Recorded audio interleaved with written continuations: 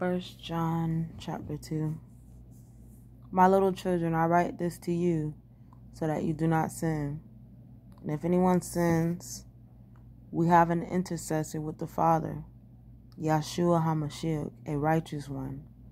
And he himself is an atoning offering for our sins, and not for ours only, but also for all the world.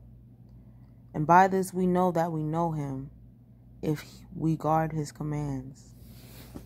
The one who says, I know him, and does not guard his commands is a liar, and the truth is not in him. But whoever guards his word, truly the love of Elohim has been perfected in him. By this we know that we are in him. The one who says he stays in him ought himself also to walk, even as he walked. Beloved, I write no fresh command to you, but an old command, which you have had from the beginning. The old command is the word, which you heard from the beginning. Again, I write you a fresh command, which is true in him and in you, because the darkness is passing away, and the true light now shines. The one who says he is in the light and hates his brother is in darkness until now.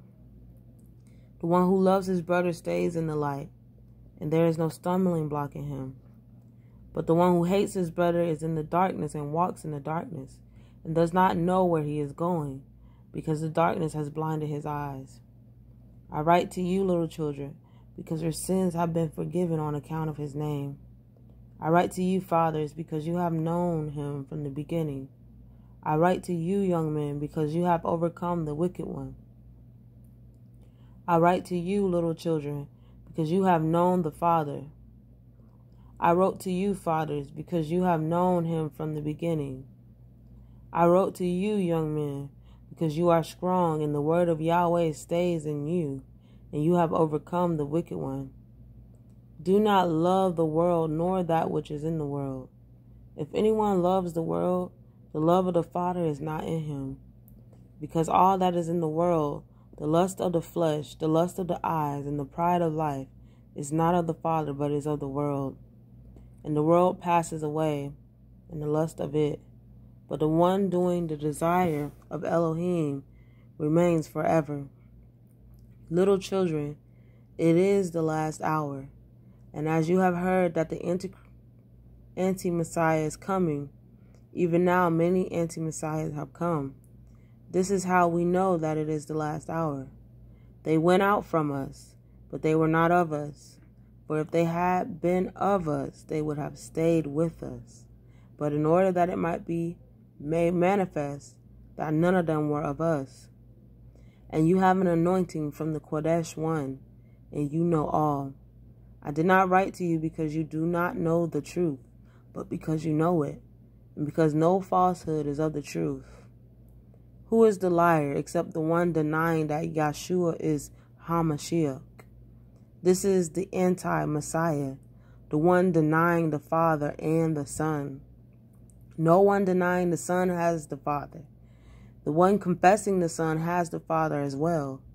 As for you, let that stay in you which you heard from the beginning. If what you heard from the beginning stays in you, you also shall stay in the Son and in the Father. And this is the promise that he has promised us, everlasting life. I have written this to you concerning those who lead you astray. But the anointing which you have received from him stays in you, and you have no need that anyone should teach you. But as the same anointing teaches you concerning all, and is true, and is no falsehood, and even as it has taught you, you stay in him. And now, little children, stay in him, so that when he appears, we might have boldness and not be ashamed before him at his coming. If you know that he is righteous, you know that everyone doing righteousness has been born of him.